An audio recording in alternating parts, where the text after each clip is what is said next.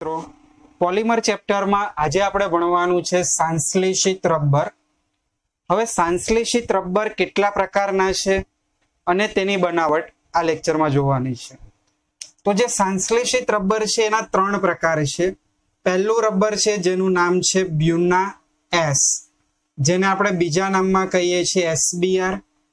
બીજું આવે છે બ્યુના એન, જેનું બીજું નામ છે નાઇટ્રાઇલ રબર। અને જે ત્રીજું રબર છે જેનું નામ છે નિયોપ્રીન।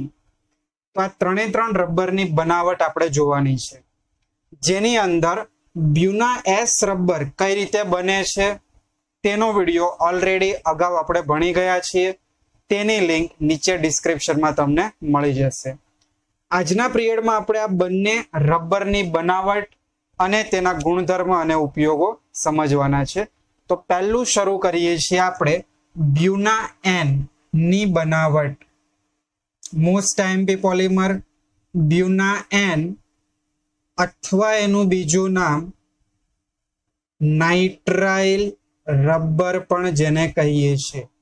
તો વિદ્યાર્થી મિત્રો, નાઇટ્રાઇલ રબર બનાવવા માટે તમારે બે મોનોમર વાપરવાના છે અલગ અલગ। હવે આપણને ખ્યાલ છે કે બે અલગ અલગ મોનોમર વચ્ચે જો પોલિમરાઇઝેશન પ્રક્રિયા થાય તો તેને સહપોલિમરાઇઝેશન કહીએ છીએ। તો આ નાઇટ્રાઇલ રબર તે સહપોલિમરાઇઝેશન પ્રક્રિયા દ્વારા બને છે।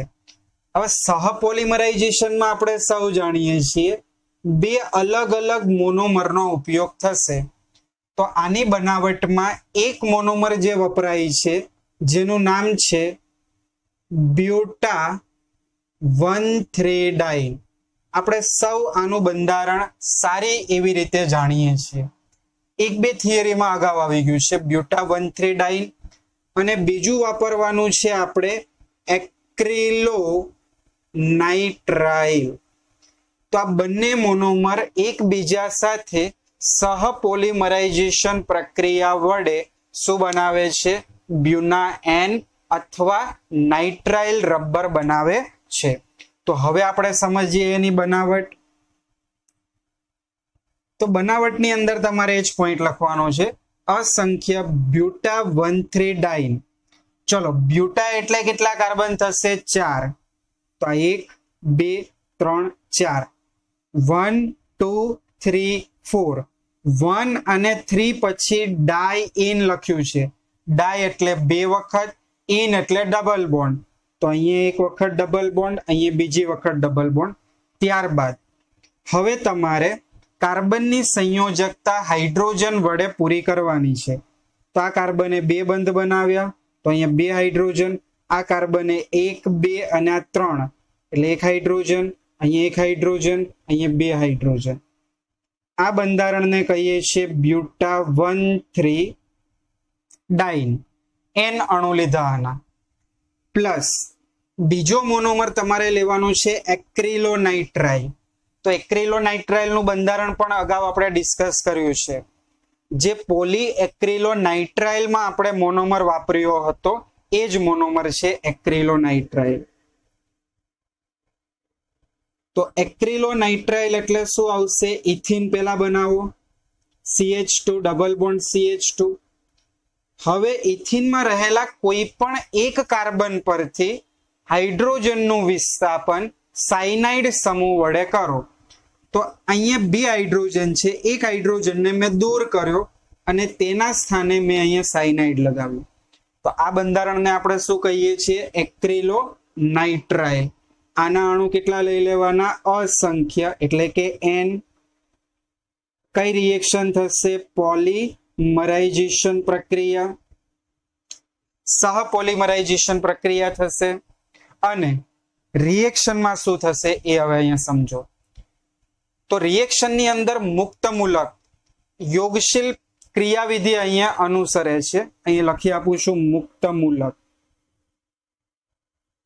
હવે મુક્તમૂલકમાં શું થશે? યોગશીલ પ્રક્રિયા કીધું એટલે આ દ્વિબંધમાંથી એક પાઈબંધ તૂટી જશે। આ પાઈબંધ અહીંયા તૂટે એટલે એક ઇલેક્ટ્રોન અહીંયા આપશે, એક ઇલેક્ટ્રોન અહીંયા આપશે. એવી રીતે આ પાઈબંધ તૂટે, બંને કાર્બન ઉપર એક એક ઇલેક્ટ્રોન.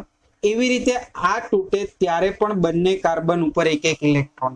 તો પેલા જે બંધ તોડ્યા છે, જે ઇલેક્ટ્રોન્સ મળ્યા છે, તેને આપણે દર્શાવી દઈએ. ધ્યાનથી સમજજો. CH2 double બોન્ડનું single bond, CH પાઈ બોન્ડના ઇલેક્ટ્રોન્સ બંને કાર્બન ઉપર એક એક આપ્યા. Single bond CH single bond થઈ ગયું ડબલ બોન્ડનું. પાઈ બોન્ડના ઇલેક્ટ્રોન ફરીથી બંને કાર્બન ઉપર એક એક. ત્યારબાદ CH2 double બોન્ડનું single bond CH અને આ કાર્બન ઉપર સાયનાઇડ અને આ બંને કાર્બન ઉપર એક એક ઇલેક્ટ્રોન્સ. હવે અહીંયા કઈ રીતે બંધનું નિર્માણ થાય તે સમજો. જુઓ, આ ભાગ વારંવાર પુનરાવર્તન પામે છે. એટલે અહીંયા શું થાય છે, આ જે કાર્બન છે તેનો આ ઇલેક્ટ્રોન આગળ એક કાર્બનના ઇલેક્ટ્રોન સાથે બંધ બનાવશે. આ બંધ બતાવ્યો. આ બંને કાર્બન વચ્ચે આ ઇલેક્ટ્રોનની ભાગીદારી થઈને સહસંયોજક બંધ. આ બંને કાર્બન વચ્ચે પણ સહસંયોજક બંધ. આ ઇલેક્ટ્રોન આગળ આવો ભાગ રિપીટ થશે, તેના સાથે સહસંયોજક બંધ. આને બ્રેકેટ કરો, આને લખો n વખત. તો આ રબરને આપણે શું કહીએ છીએ, બ્યુના n, અથવા એનું બીજું નામ શું છે, નાઇટ્રાઇલ રબર. તો આ થઈ ગયું નાઇટ્રાઇલ રબરની બનાવટ. ત્યારબાદ ગુણધર્મ એના ખાસ સમજજો. 2 કે 3 વર્ષના પહેલાના પેપરમાં ગુણધર્મમાંથી આ પ્રશ્ન પૂછ્યો હતો. આનો એક ગુણધર્મ વિશિષ્ટ શું છે કે બ્યુના n રબર પેટ્રોલ સાથે કોઈ જ પ્રક્રિયા આપતું નથી. તો ત્યાં એક પ્રશ્ન પૂછ્યો હતો કે કયું એવું રબર છે જે પેટ્રોલ સાથે રાસાયણિક પ્રક્રિયા આપતું નથી, તેનું નામ લખો અને તેની બનાવટ લખો. તો જવાબ આવશે ત્યાં બ્યુના n. તો બ્યુના n નો એક પહેલો જ ગુણધર્મ કે પેટ્રોલ પ્રત્યે તે બિન પ્રતિરોધક હોય છે, પ્રક્રિયા કરતું નથી. બીજો ગુણધર્મ, કુદરતી તેલ, ખનિજ તેલ સાથે પણ તે કોઈ જ પ્રક્રિયા આપતું નથી, એટલે કે તેનો પ્રતિકાર કરે છે.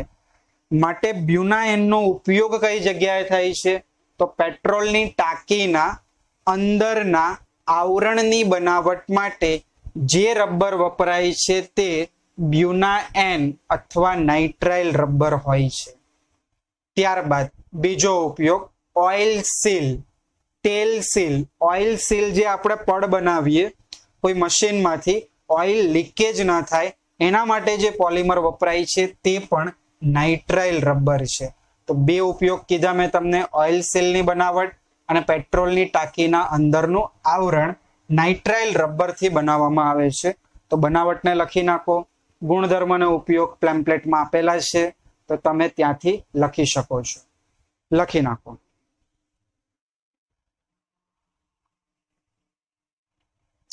ચલો, ત્યારબાદ હવે આપણે લેવાનું છે નિયોપ્રીન. તો નિયોપ્રીન શું છે, બેઝિક ઇન્ફોર્મેશન પહેલા તમને આપું છું. તો નિયોપ્રીન એક સમપોલીમર છે.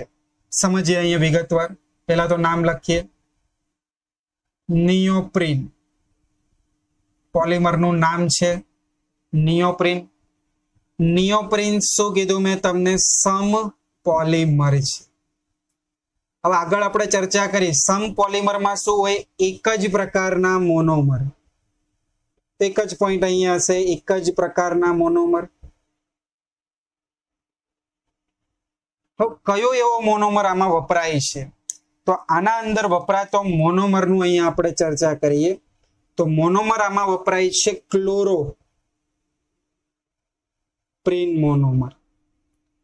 આ ક્લોરોપ્રીન એ એનું સામાન્ય નામ છે. એનું બીજું નામ હું અહીંયા લખું છું 2-ક્લોરો બ્યુટા 1,3-ડાઈ. આ એનું IUPAC નામ, 2-ક્લોરો બ્યુટા 1,3-ડાઈ. તો બસ એટલું ઇન્ફોર્મેશન હોય એટલે આની બનાવટ પૂરી થઈ જાય. તો હવે આપણે સમજીએ આની બનાવટ. તો બનાવટમાં શું આવશે, અસંખ્ય ક્લોરોપ્રીન, અસંખ્ય ક્લોરોપ્રીન લઈ લેવાના છે. આઈયુપીએસસી નામ આપ્યું છે 2-chloro-buta-1,3-diene. તો પહેલા તો buta-1,3-diene હમણાં જ આપણે દોરેલું હતું, CH2 double bond CH, single bond CH, double bond CH2. 1 2 3 4 second carbon ઉપર ક્લોરીન મૂકવાનો છે. તો સેકન્ડ કાર્બન પર આપણે શું કરીએ છીએ, અહીંયા ક્લોરીન મૂકીએ ત્યારે એક હાઇડ્રોજનનું વિસ્થાપન થશે. આ હાઇડ્રોજનનું વિસ્થાપન થઈને અહીંયા આવી ગયો ક્લોરીન. આને કહેવામાં આવે છે 2-chloro-buta-1,3-diene. રિએક્શનમાં શું કરવાનું છે, તો રિએક્શનની અંદર આના N અણુ લેવામાં આવે. કઈ પ્રક્રિયા થશે, તો આ સમ પોલિમર છે માટે અહીંયા પ્રક્રિયા થશે સમ પોલિમરાઇઝેશન પ્રક્રિયા. હવે સમ પોલિમરાઇઝેશન પ્રક્રિયામાં શું થશે, એ જ વસ્તુ, મુક્ત મૂલક પાઈબંધ તૂટશે, યોગશીલ પોલિમર બનશે. એટલે પહેલા તો બંધારણ જુઓ, અહીંયા CH2 મુક્ત મૂલક, H વિસ્થાપિત થઈ ગયો છે, અહીંયા H ની જગ્યાએ Cl છે, આ ડોટ એટલે કે મુક્ત મૂલક, CH2, આ રીતની વસ્તુ બની. હવે અહીંયા શું થશે, આ બંને કાર્બન વચ્ચે અહીંયા બનશે બોન્ડ અને આગળ પાછળ આ ભાગ આવી રીતે રિપીટ થશે. આ પોલિમરને કહીએ છીએ આપણે નિયોપ્રીન, અથવા બીજું નામ આનું સાંભળજો, આનું નામ શું છે, ક્લોરોપ્રીન. ક્લોરોપ્રીન, અસંખ્ય ક્લોરોપ્રીન લીધા એટલે આગળ તમે પોલી લગાવી દો. તો નિયોપ્રીનનું બીજું નામ શું થશે, પોલીક્લોરોપ્રીન. નિયોપ્રીનનું બીજું નામ આવશે પોલીક્લોરોપ્રીન. તો આ થઈ ગઈ એની બનાવટ. આના ગુણધર્મ સમજો. તો આનો પહેલો ગુણધર્મ, કુદરતી તેલ અને ખનિજ તેલ પ્રત્યે આ પણ કેવું હોય છે, પ્રતિકાર કરે છે, એટલે કે કોઈ રિએક્શન આપતું નથી. ત્યારબાદ કે નિયોપ્રીન એક સમ પોલિમર છે, એ તમને અહીંયાથી જ ખ્યાલ આવી જાય. બે જ ગુણધર્મ છે. ઉપયોગોની અંદર, તો ઉપયોગોની અંદર આપણે પહેલું જે પાણીના પાઇપ હોય છે, જે આપણે ખેતીવાડીમાં ઉપયોગ કરીએ છીએ, પાણીના પાઇપ નિયોપ્રીન રબરમાંથી બને છે. બીજો ઉપયોગ ગાસ્કેટ, પ્રિન્ટિંગના જે રોલર હોય છે એના ઉપરનું જે રબર હોય છે એ પણ શેનું બને છે, નિયોપ્રીનનું બને છે. તો આ થઈ ગયા નિયોપ્રીનના ઉપયોગો. Thank you for watching.